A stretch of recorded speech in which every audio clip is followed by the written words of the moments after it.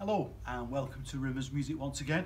My name's Andrew here in Southport, and I'd like to present to you today this upright Marshall & Rose of London used acoustic piano. Been very well looked after during its life and is overstrung and under dampered and been regularly tuned. It is a 1955 model, as I say, Marshall & Rose of London. Some people have been quoted as saying that they were the British Steinway, so very well made pianos that they were back in the day.